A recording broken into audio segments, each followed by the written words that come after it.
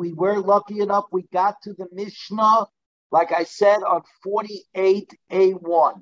We got to the Mishnah, the top Mishnah on 48A1 that begins with the word ha-halel. So let's begin.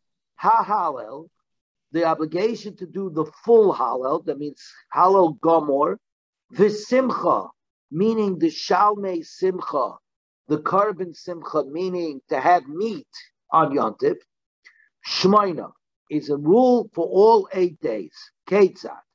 What is this coming to teach us? Melamed shechayiv adam, that a person is mechuyev, is obligated, b'halel, b'simcha, u'v'kvoid yontiv achim shel chag, that a person is mechuyev to say halal as in the full halal, and to rejoice, to have meat at his table, and to honor the final day of Yontif, i.e. Shmini Atzeres, Kishar Yemoy Sachad. Just like all the other days of the Yontif, just like all of Sukkot, there's a chiyuv to have joy, and joy comes with saying Hallel and having shechting and slaughtering a shalmei tzibor, a shalmei simcha, shlomim of joy, and having meat at your table. So too for Shmini Atzeres. And yes, in the diaspora, Jeffrey, you're right, you would have Simchas Torah, because Simchas Torah is really a carbon copy of Shmini Atzeres. So sprite the Gemara Minohani Mili. How do I actually know this? That there's a rule of rejoicing, of simcha on the last day, not just on Sukkot, but also on Shmini Atzeres. The Tanu Rabbanan, because the Rabbanan say, V'ha'yisa ach sameach. The pasuk says, 7 days you shall celebrate with Hashem, and you shall be but joyous. V'ha'yisa ach sameach. The rabbis, the word ach, be nothing but joyful. The rabbis lele yontiv achrei, to teach us that the final night of Yontiv, i.e. Shmini Atzeres, should be as full of joy as the first 7 days. Says the Gemara, Yontiv Rishon. Maybe it's only coming to tell us that the first night of the festival, i.e. the first night of Sukkot, you should have extra, you should lay it on thick with the simcha. Zakti Gemara, good morning, Daddy. Kishuhu Oimer Ach Cholak. The word Ach, which could be described as you shall be nothing but. The nothing is to tell us that no, the first day of Sukkot has simcha like the entire Sukkot, nothing extra. The flip side is to tell us that at the end you extend it, Daddy, there is no Cholim Shomah. What do you call it? That you extend the simcha into Shmini Atzeres.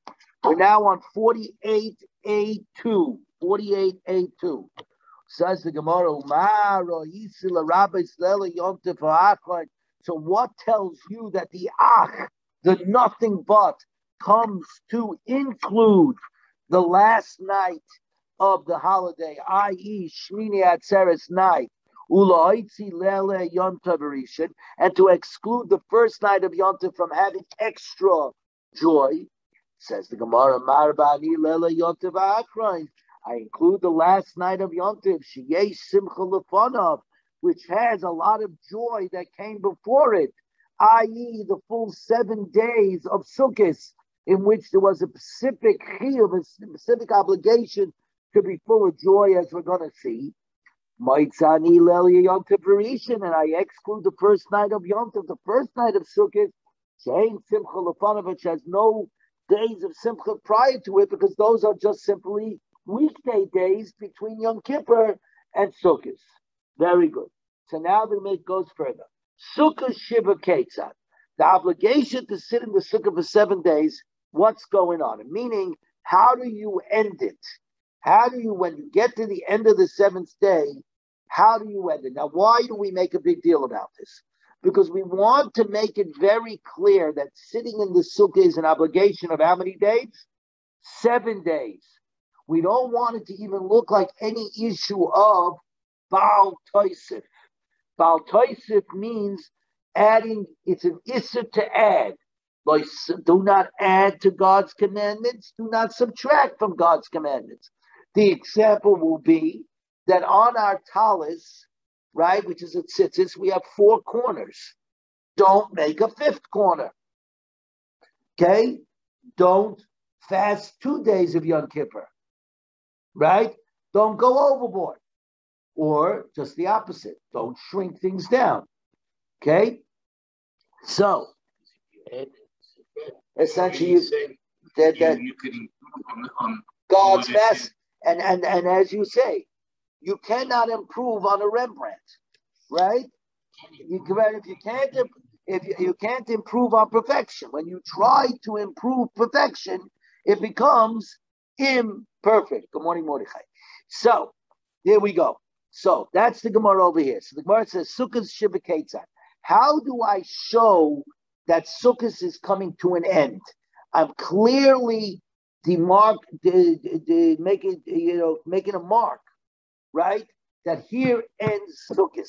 That even though we're gonna sit in the Sukkah on Shmini Atzeres because of those of us who are in the diaspora, so we're not sure if Shmini Atzeres is really Shmini Atzeres or really the last day of Sukkot. If the second day of Sukkot is the first day, then Shmini Atzeres is really the last day of Sukkot. Nonetheless, we know we don't make a bracha, but we also going to go ahead. We have to make some sort of break in the action. Says the Gemara. Says the Mishnah. When one finishes eating his last meal on the 7th day on the Shana Rabbah, he should not take down the sukkah. Number one, because the mitzvah of sukkah is until the last moment of the 7th day. So just because you finished eating by 4 o'clock in the afternoon, theoretically the mitzvah of sukkah still exists in the world until Shmini Atzeres arrives. And when Shmini Atzeres arrives, obviously you can't take it down because it's Yom Tov, right? As we're going to see. Hold that thought.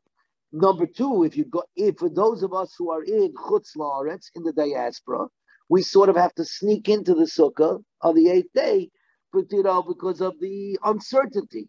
So, but what do you do to make the demarcation then that sukkah has ended and we're not being over on Baal Toisif on adding an extra day to sukkahs?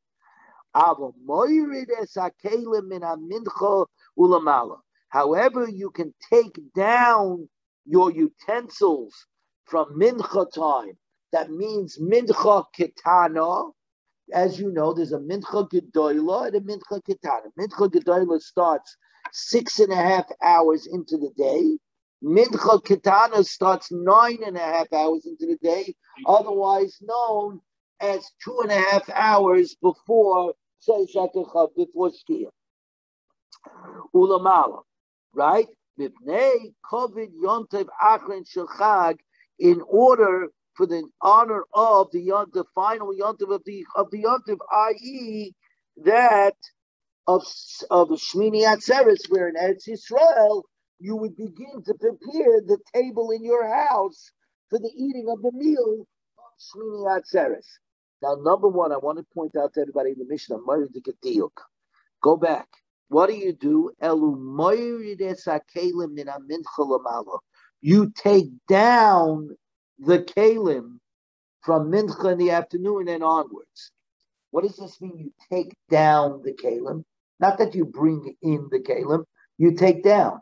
So on a simple language, it's because most of the time they put their sukkahs on the roof, so they literally brought down their sukkahs, their utensils from the roof into their apartments. But on a more Hasidic way, you can say they're going down spiritually because you're leaving the sukkah, which is the Ananei HaKavod, the clouds of glory, and you're going back into your home.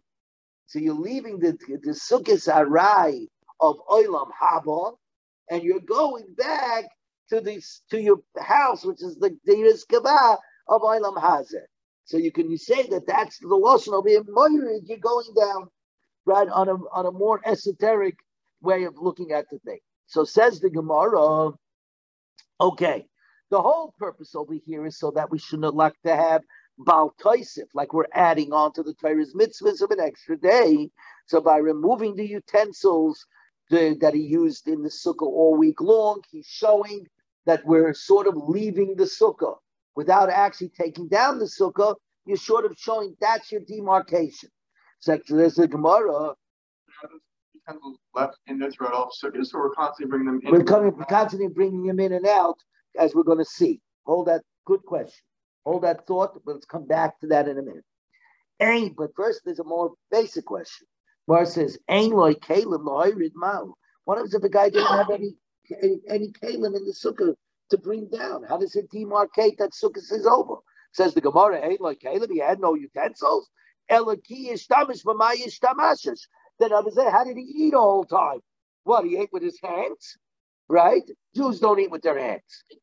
Right? Doesn't matter. You have to get rid of the paper.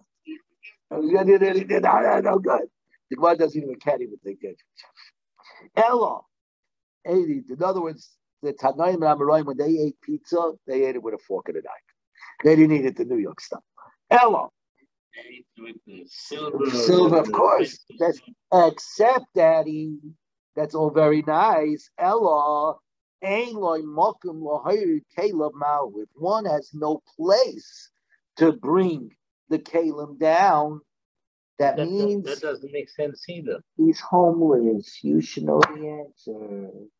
You, the one who showed us the Taisus the other day. Taisus said the other day. He's bringing down to his house. He doesn't have a house. In fact, the Mefarshim explained that he has to sit in the sukkah on Shmini Atzeres because he has no house to which to return to.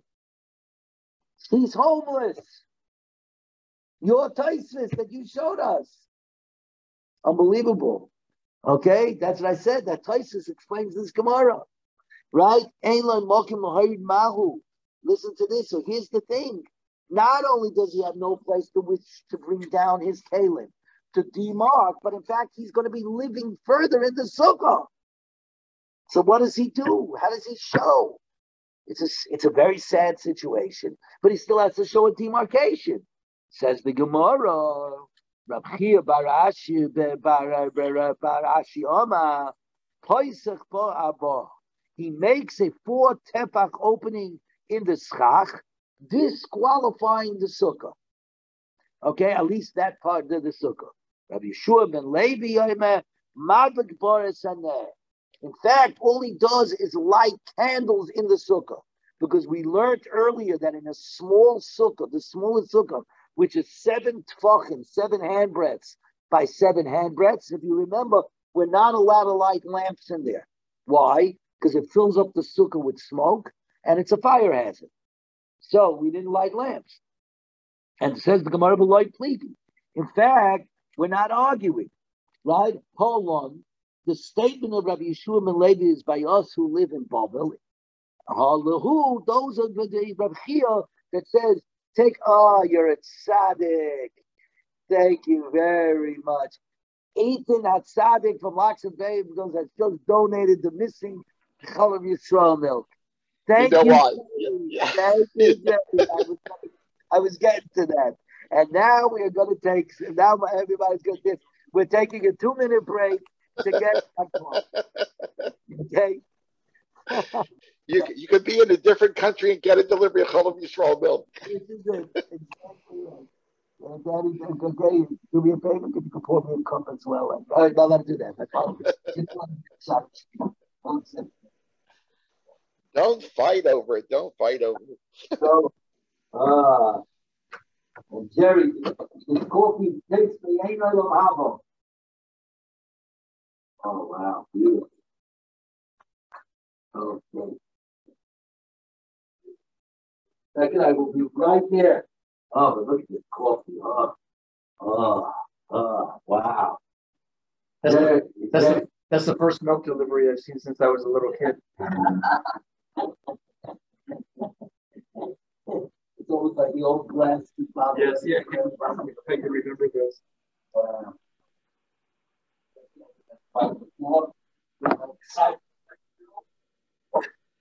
Jeff, you can do a daf Yomi and order food at the same time. I'm telling you, yeah, it's unbelievable. It's unbelievable. All from Warwick, New York. Amazing. All from Warwick, New York. Unbelievable. Unbelievable. Thank you, Jerry, and thank you. Thank you. Now you know we have the favorite in the Daf Yomi. Here we go. So the Gemara says like this. So here we go. So what do we? And he says no argument. This is by us with regard to the lamp in Bavel, and this is you guys removing in the schach and Eretz Yisrael. What's pshat? Pshat is like this. In Bavel, you have to remember you're still eating in the sukkah on Shmini Atzeres because of the suffix, because of the uncertainty, which means that you cannot go ahead and breach the schach by four tefachim, by four tefachim, because if you breach the schach by four tefachim, what did you just do? You made the sukkah invalid, and then you can't sit in the sukkah. Yeah, of course, yeah. So it means like this. So first of all, we go like this. So in Bovel, they couldn't come on to the four tefach removal of the schach because I needed the sukkah, yes, perpendicularly, to sneak in, right, of thing. But in Eretz Yisrael, right? Of course, I could do the easy one. Just move the schach, right? Take off the schach, and boom, I'm all good to go. The answer with you is they bought the lamp on Hoshana Rabbah, right? And left it in there. Remember, it's Hoshana Rabbah. So, and by doing that, you made the sukkah unlivable because there was smoke in there.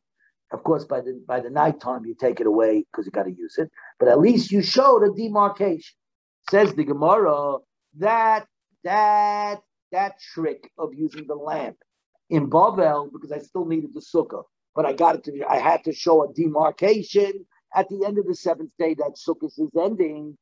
That only works on a 7x7, 7 handbreadth by 7 handbreadth. Sukkah gedola ma'ikal mema, but a large sukkah. What am I going to say? Where certainly you can light candles. In fact, many have the tradition to light the candles in the sukkah. Okay, and then they bring it in. And then you bring it in because of the fire hazard, but still you do it. How does one show in Bovel that you have a demarcation between Sukkot and Shmini Atzeres? Says the Gemara. Now remember what you said over there, Mordechai. The Ma'il Bo Ma'one Ma'ichu. One demonstrates on Sukkot as past by bringing in, not bringing out, by bringing in messy, dirty dishes back into the Sukkah. The Omar Rabba. Ma'oni Michlo Bar Mitaltalta. Eating utensils that you ate on should be taken out of the sukkah after use. Drinking cups that can remain inside the sukkah, but it is not covered as sukkah to go ahead and leave dirty dishes in the sukkah. That's your answer. So they did take dishes back and forth. By bringing it back, deliberately dirty dishes, you're showing, we're finished. It's not sukkahs anymore. Very good. Now we're coming up to this. Period of time a little bit. I presume it's the same thing with the place. That's right. That's all you have to do. Essentially, what you would be doing is when you get to the end of Hoshana Rabbah, right? So today, what we do, if you remember, at the end there's a tefillah, Yehi that you can say at the end of Hoshana Rabbah. You say goodbye. Now, some people do it on Hoshana Rabbah, right? But if you want, you could do it. And some people do it on Shmini Atzeres. But if you want, you could do it on Hoshana Rabbah. That's your break. I'm saying goodbye, right? Just because I said goodbye doesn't mean that tomorrow I'm not going to sit in the sukkah. I happen to find myself in the sukkah. We'll get, to be Mekayim in the mitzvah. But so today we don't go crazy about this because we're living in a different world and because we know that we're only doing it zeicha to the uncertainty because today we don't have an uncertainty because of the cloud thing. So now, all year long, when you brought the carbon atomid, the morning carbon and the afternoon carbon, it is brought together with wine, known as Nisuch Hayayin, the pouring of the wine. On Sukkot, something was added. Nisuch Hamayim, the water gathering. So the Gemara in the Mishnah says, Nisuch Hamayim Ketzad, how is the water libation done? Now, before we begin, I'm going to say a word that I said before. That I heard from the Semi Rav, who said it over from the Rav Tzara from the Zera Kodesh. Why do we do Nisuch Hamayim? So here's the answer. On Rosh Hashanah, we all go out and we do Tashlich. What do? We throw our Averis out into the sea. Tashlich in the Tzulos Yom, Kol Chatoisam. Throw onto the sea all of your Averis. Right? Because we're throwing away, theoretically, the sea, let it go out the sea. Now comes Yom Kippur, and we go ahead and we make tshuva. We make tshuva me'ahava, tshuva out of love. What happens when you repent out of love? All your Averis become zuchiyos. All your sins become virtuous, rewardable mitzvahs. Now, the reason for that is, by the way, is because the only reason why you did a repentance out of love is because you did the Averis, because you did the sins. If you hadn't done the sins, you would never have done a repentance out of love. So it turns out that the sins were the catalyst to make a repentance out of love. So therefore, they really were a catalyst to be mitzvahs. So they become suchiyas. So they become, and you get a lot of mitzvahs. Exactly. But there's a kodesh, but now that the mitzvahs, wait a minute. I don't have those averis anymore. I threw them out into the sea. So now I want them back. So now on Sukkot, we do Nisuch Hamayim. We bring back the water, and that's it. I take back my averis, which are now suchiyas. That's the Zera Kodesh. And since we Zimmermans happen to be from the Alta Haim, Chassidim of the Rav Tzitza, as the story goes, my grandfather's name was Michal Zimmerman, and his great-great-grandfather was famously known as Michal Nanish. Michal from the city of Nanish. They were Kalava Chassidim. Okay? So when the Kalava was nifta, they went looking for a new Rebbe. Okay? So when when they finally got to Ropshitz, the Lancet, where the Ropshitz was, they heard one chassid pouring out his heart, and he did this. So they heard the Ropshitz say to them, "Oi, what did the Rabbeinu Shalom, what did the Master of the world do to have a son like you?" The other was trying to tell him, "You're his son. You gotta make your father happy, right?" They really love that thing. You gotta look at it that way. That no matter what, you're a son, and you gotta. So Matzah Shabbos, as the story goes, grandfathers went over to the Rav Tzitza. It said that they're masking, they're willing to be his chassidim, but only until Tchias HaMesim happens, until the resurrection of the dead happens, and the Kalava gets back up. When the Kalava gets back up, they got to go back to Kalava, right? They can't stay with Rav Tzitza. As the story goes, the Rav Tzitza was masking. The Rav said, "Okay, I agree." So, Daddy, it's not just the story; it's into the Rebbe. That's it. So take it as it were. Otherwise, why do we do Nisuch Hamayim? Do you have another reason for the Nisuch Hamayim? Nisuch Hamayim Ketzad. How do you do the wine libations? Tzaloich is Shazov. Mechazek is high. You use it for Torah. That's good. So hold that thought, because we're going to get to that. I don't know if we're going to get to it today, but we're going to get to that exactly. Nisuch Hamayim Ketzad Saluch Shulzam Mishnah Mishleich Lukin Payim Malam Shaluach. A person from the groups of the base of the administrators of the base of English would fill a golden flask with the capacity of 3 lugan, because the Tanakama holds that Nisuch, just like Nisuch Hayayin is 3 lugan, so too, which is between 35 and 79 ounces. So too, Nisuch Hamayim, the water gathering, the water libation is also 3 lugan. He took it from the Shiluach. The Shiluach was like a creek, I guess is the best way, underneath the base of Mikdash, from the water over there. A water source underneath the base of Mikdash. And they discovered it now in the David. Correct. You can walk it now, actually. Higil l'sharamayim. When they returned from the Shluch to the base of Mikdash, they reached the water gate. The water gate was called the water gate because you brought the water through that gate. It also was the one that was closest to the Mizbeach. It was on the south side. It was closest to the altar, and it was also the closest to the city of David, as we know it today. Okay, Tiku v'riu. They blew the shofar. They tekiah, teruah, and a tekiah. All of the kebes ufanal ismailai. The kohen chosen to carry the water went up the ramp, right? The ramp, the big ramp of the altar, and turned to his left. Everybody heard that? Turn to his left, because everything you turn to your right. Here he went left. Shnei sefolim shekesef hayisham. There were, the Gemara is going to discuss it. There were two silver bowls on the southwest corner of the base of the Mizbeach, of the altar. Rabbi Yehuda shall sid hayu, that the bowls were actually made out of plaster. Okay, we're on now on 48A4. But the surfaces became darkened from the wine that was used there every day to pour the wine libations to give them a silver-like appearance. The problem with that is only one of those bowls was used for wine. One of those other bowls was for water. And water does not discolor. Let the Gemara talk about that. Okay? Umenu coven.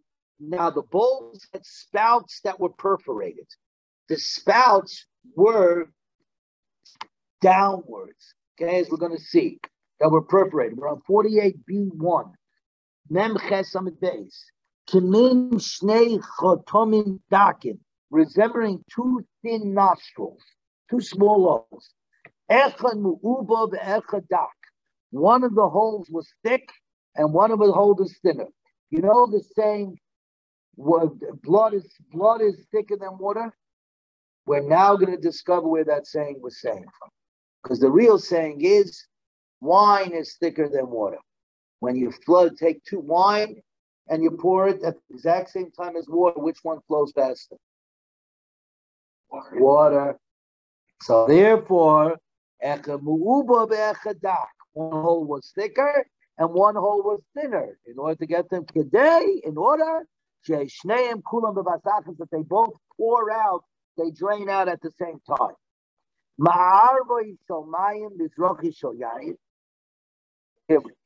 Because you know why, Daddy? It looked nicer. It's all looks. It's not market. It's not market. Yeah, a little bit about what water represents. I'm sure we can think about what yain represents. The combination of bringing those two forces together. Very good. What is yain? Yain misamchin. We say samchin is the vav enosh. Wine brings joy to the heart of a person. Torah is mayin. Yain is joy. This week's parsha is the Teichachav. The great Teichachav, 80 psukim, right? The emanations of 80 psukim, the terrible Teichachav. And it will be for you a sign and a miracle to your children after you. Why all these terrible things coming to you? Tachas, because because you did not serve Hashem your God, B'simcha with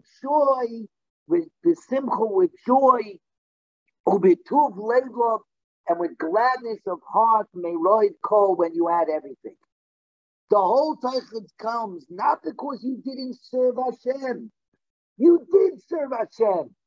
You didn't serve Him with joy and with a full heart, with a glad heart. You don't serve God with joy, then you're just a machine. You're back in Mitzrayim. You're back in Egypt. Such slave gods, I don't need that. I don't need machines. I don't need chafetzim. I need gavras who say, I am a servant of God. People who come say, I will serve God with joy and command. Yayin represents joy. Yayin misamchin l'levav energy. Yayin brings joy to the heart of man. Mayim ein mayim ela Torah. Water represents Torah. How do you got to do the Torah? With joy. Daddy, what do you do on Sukkot? You bring the two of them together. Very good, Mordechai. Very good. Ma'arvitz, this was special. And that's very important to note when you learn this discussion. And it's kedai to say this at your Shabbos table. It does not say that the whole Torah was coming because we didn't serve God. Read the pasuk. It says you didn't serve God with joy and gladness of heart. If you take the joy and the gladness of heart out, Jeff has talked about this a lot. That unfortunately, in the reform movements and all that, they've essentially taken the guts out of Yiddishkeit, out of Judaism. They've taken the why out of it, the purpose. They've taken the joy and the gladness of heart. When you make Judaism a chore instead of an act of glory, a act of joy, what do you have left? You can't pass it on. You can't, certainly not in a modern world, you're not going to be able to pass it on. That's why we as Orthodox need to get involved in every different area of federations and whatnot. And I will tell you, we have made an impact. I know Shelley and I have made an impact with our federation in Southern Jersey, that anything that happens has to be kosher under a national supervision, nothing on the Sabbath, et cetera, et cetera. Same thing with JNF. Jewish National Fund at one point was 3% Orthodox. Today, we're already 18% Orthodox. At a convention of over 350 people by Kabbalah Shabbos. Okay? That's exact. I'll give another example. When I used to work for Mechon Weizmann, when I worked for the Weizmann Institute of Science, the American Committee for the Weizmann Institute of Science as the budget director, I was the only second yarmulke in the place. And they used to have, retreats or whatever it is. They were not kosher. I didn't say a word. But the second year I was there, they said, no, we can't do that. We're a Jewish organization. There can't be Jews that are working for us that cannot eat at our retreats. And from that point on to this day, every retreat has kosher food. But by not making it, by being joyful about it, it made it easy for them to make such a decision. Because that is the underlying yesod. And it's exactly what you said. The yayin and the mayim coming together. Because if they're two separate things, joy without Torah and Torah without joy without Torah is empty, is a joyfulness that's empty. Torah without joy is cold, is mechanical. Bring them together and it's alive. And of course, that's what it is. It's a living, breathing thing. And that's what it requires. Anyways, let's keep going. Remember about yayin. Remember, there's koso, kaso, and kiso. Okay, so we're getting to it. Patience. Very good. As what Jerry just pointed out, that yayin has a few things. There's sanctifying. It's also intoxication, right? Too much of a thing is no good. The Gemara, believe it or not, is heading in that direction, Jerry. Very good. Very good. As usual, Jerry's way ahead of the game. So, Kedei Shem Kolim Bevatz Achas. Marvei Shomayim Mizrach Shel Yayin. The bowl on the west was for water. The bowl on the east was for wine.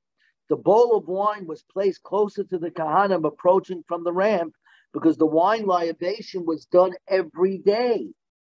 Right? And we have a rule. Tadir v'she'enai tadir kaidim, which means something that happens frequently and something that happens infrequently. The thing that happens frequently comes first. Okay? So therefore they situated the bowl for the wine closer to it. That's the first bowl that the Kayan came to. Food simultaneously. Yeah, it doesn't make it up all year long. But remember, first all year long, he didn't have to do it. That's what we're saying. You're right. On Sukkot he did, but the rest of the year was just the wine. Okay, so now what happens? If one poured the flask of water into the bowl that was set aside for wine, or poured the wine into the bowl set aside for water, Yotza, it's okay, the world's not falling apart. And now we know how both walls can get discolored. Because since you could make a mistake, the yayin can be poured even into the water bowl, and that can get discolored. Rabbi Yehuda says you don't need 3 lugim. You only for yayin, only for wine libations, you need 3 lugim. For water, you only need 1 lug. The Kohen poured the water using a 1 lug flask all 8 days. So Rabbi Yehuda is arguing on 2 things. He says I only need 1 lug, and number two, it's even on Shmini it says, not just Sukkot. We're going to end at 5:2 because I didn't daven yet, so I got to daven with the next minute. Okay, so and to the pourer they would say, raise your hand while you're pouring. That is because the Sadducees, who did not believe in what the rabbinical said, since the water libations are not mentioned directly in the Torah, they didn't believe in it. So guess what?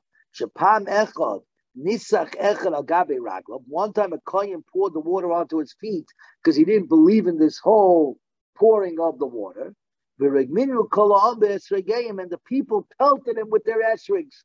They all took their esrigs and they threw it at him. And it turns out that people inside didn't just throw esrigs, they also threw rocks. But the Gemara, the Mishnah doesn't want to mention that. But you're going to see it comes up. It's historical realities. A sad situation. Right. And we're going to get to it more in the Gemara. That's why I don't want to get into it. Just as the water libations were performed on a weekday, it needed to be done on Shabbos. But except that he would draw the water from the shiluach, from the creek, not on what he called, he would do it Erev Shabbos, and he would do it in a keli that was not consecrated, that was not made holy. The Gemara is going to say, why? Why not? What's the difference? Since you're going to use it for holy, why can't I already collect it in a holy keli, in a holy vessel? The Gemara is going to talk about that. Right? And he would put it into a chamber for the next day. Nishbach nisgalsa, if the water spilled or became uncovered, which meant that the water cannot be used for nisach hamayim, which the Gemara will discuss. He would fill up a golden flask, a holy golden flask from the kiyar, which was the watering, which was the sink in which the Kohanim would wash their hands and feet inside the temple. It was a whole mechanized thing that went down and up. It was a pulley system. We're on 48b2. Okay, trying to make a word to take it down onto today's stop. For uncovered wine and water are unfit to be used on the mizbeach, on the altar. And the Gemara obviously has to explain. So let's get to it. How do you know that you blow the shofar, the trumpets, when you brought the nisach hamayim, when you did the water libations?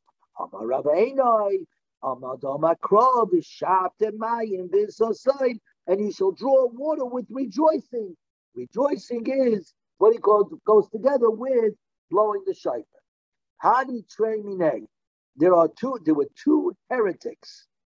Echad chad shemei sasai, v'chad shemei simcha. One's name was Sasai, and the other name was Simcha. As in Sasai the Simcha, Chasam the Gala. Amalei Sasai the Simcha, Ana Adipa Minach. These reform guys, they love to play with the psukim. They do that today even as well. They take the psukim, they come up with these, out of left field social agenda things that you have to do. So here they were doing the same thing. I'm better than you. It says Sasai before Simcha. Sasai the Simcha. Amalei Simcha l'Sasai. Simcha said the Sasai. Anach Adipa Minach. I'm better than you. T'ksiv Simcha v'Sasai la Yehudim. Right in the Megillah, it says joy and gladness and joy. Simcha v'Sasai to the Jews. Amalei Sasai l'Simcha. Chad Yom Shavka v'Shavku Parvanka. One day Hashem, the heavens will strip you of your status and make you simply a scout, to scout out what's coming. As it written, Keep it simcha tzeiseu, because simcha will go out when Mashiach will come. Amalei simcha l'satzai. Yachad yoyim shavku malach b'maya. One day the heavens will strip you of your status and will have you draw water, because it says shavta mayim l'satzai, and we will draw water with satzai. Fine. Amalei ahu mina the shemei sasan the Rebbe Abu. There was a certain min, a heretic, by the name of Sasan, who said to Rebbe Abu, Asidim tismaluli mayim lamala the osid iksiv shavta mayim b'sasan. You, the Jewish nation, are designed, your future is to draw water for me in the world to come. Because it says, shavta mayim b'sasan, and you will draw water with sasan. Amalei, so Ravua said, Iyabiksiv lis sasan, for sasan, kidi abrit. Hashda the ksiv this sasan, we will draw water. You shall draw water with sasan. Mishkache ahu gabe mishabele guda maludei maya. That means the skin of that person, you, will be used for the canteen with which we will set the water. Fine. Okay. Says the Mishnah further. We've got another 3 minutes. Or actually, right until another 3 minutes. All of the keves who funnel is smaller. If he went up on the ramp and turned left, okay, you can see diagram A on the on 48b3. Normally, every time you go up the ramp, you turn right. You turn right, and you go around the altar and come down the ramp on the left. Look at diagram A. Except for one who comes up with these 3 things. Who would go up on the left, and then after doing the avodah, the task, would turn back and come back down on the left. They wait, like we just discussed, right? We discussed that too, to keep it simple for the kohen, right? And the blood of the bird oil, which needed to be squeezed onto the various corners, the kerens, the horns of the Mizbeach, those are the 4 corners of the Mizbeach, when there was so many bird oilers, and so the Kahanim were all piled up on the east side, so a Kohen who came a little late would stay on the left side, and he would go to the left. Says the Gemara, Elu Shayu Meshachrin, but these bowls were made out of plastic, but they became dark. Good that the bowl that had designated for wine became dark. How could water darken up a keli? Water doesn't discolor. Even the Amamar, since it says in our Mishnah, if one poured water into the wine bowl, of wine into the water bowl, Yatza, if Yatza 48b4, Shalmayim also Lashucha, it could happen that the water bowl could get darkened because sometimes you put wine in there. Says the Mishnah Baitu, Menukin Kamin Shnei Chutin. And the bowls had spouts with 2 holes like thin nostrils. One of the holes was thick and one of them was thinner, so they drained that at the same time, which we already said, Yayin and Mayim should go together. Says the Gemara, let's say our Mishnah is not like Rabbi Yehuda, is only like Rabbi Yehuda and not like the rabbis. It's not Rabbi Yehuda, with only 1 lug of 8 days. In other words, 3 lugim of wine and 1 lug of water, all 8 days according to Shmini Atzeres. So now we know that the wine libation was 3 lugim. It's therefore, there was more wine than water. So therefore, it had to pour out faster in order for them to pour out at the same rate. The Irabbanaki Hadininu, they were the same. They were both 3 lugin. The yayin was 3 lugin, the wine was 3 lugin, and the water was 3 lugin. So I would say, why do you need different sized holes? Says the Gemara, Filu Temer Rabbanan, Chamra Samrich Maya colors. Wine is thick and water is thin. And now we get our saying, blood is thicker than water. There you go. There you go. There you go. Hachanami mistaber. The Rabbi Yehuda said the terms thicker and thinner are inappropriate. Rocha v'kobra. It should have, Rabbi Yehuda describes these holes as wider and narrower, which is a more marked difference. Wider and narrower makes more sense when you say one is 3 lugin and one looking as opposed to thick and thinner. The time we learned in a brayso, Rabbi Yehuda, Mishnei Kash Vosai Sayisham. There were two sacred vessels on top of the altar. Echad Shel Mayim, one for the water libation, the other Shel Yayin, and one for the wine libation. Shel Yayin Piach Rochav. The opening of the vessel was for wine was wide. Shel Mayim Piach Kotzed. For water it was narrower. They pour out at the same time. Shema Mina, that our Mishnah, which uses the lotion thicker and thinner as opposed to wider and narrower, is got to be the Rabbana. Give me wait. Yeah, this is where we're going to stop. Right over here, because now we're going to think. So essentially, we're on today's daf. Today's daf is 49. So what do you call it? And tomorrow we'll get today's daf. Which has a lot of agadita, including what Jerry was pointing out, that wine has more than one property. Everybody have a wonderful, wonderful, wonderful day.